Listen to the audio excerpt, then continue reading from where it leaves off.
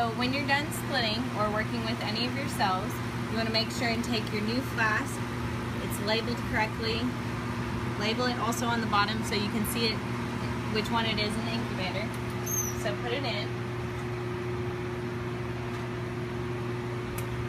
Then you need to bleach everything that had cells that you're done with. So the old flask, even if it has some cells in it, we need to bleach it.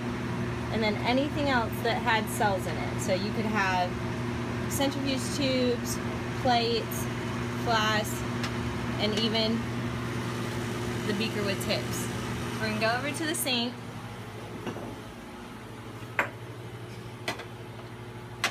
And we have our 10% bleach solution. All you need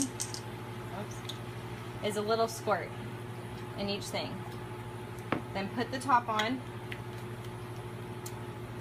lay it in the sink, and then one of the TAs or someone will come and clean it. So a little bit of bleach in the wells, put the cover back on, set it in the sink.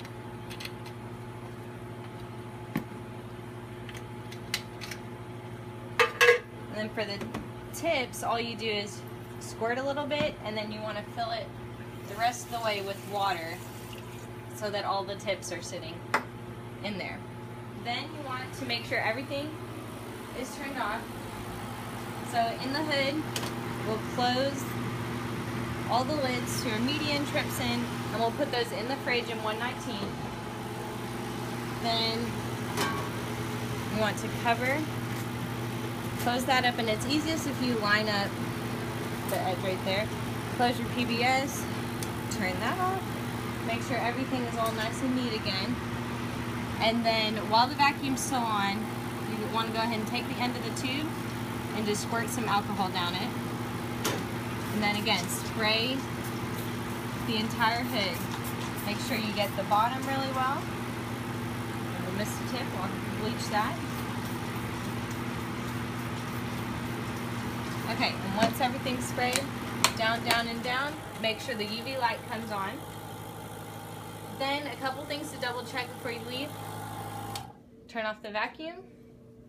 Check, and if this is overflowing, if pipettes are sticking up, make sure you tell someone. And then look down here. If this is really full like it is right now, you also need to tell someone, and we'll empty it and put more bleach in it. Cover up the microscope with its cover and make sure the lamp is turned off. Make sure the centrifuge is off. And then last, check the water bath and make sure all the media and everything is gone. I'm not done working for the day, so I still have some in there, but make sure that's empty as well. And if the water gets low in there, let someone know so we can refill it.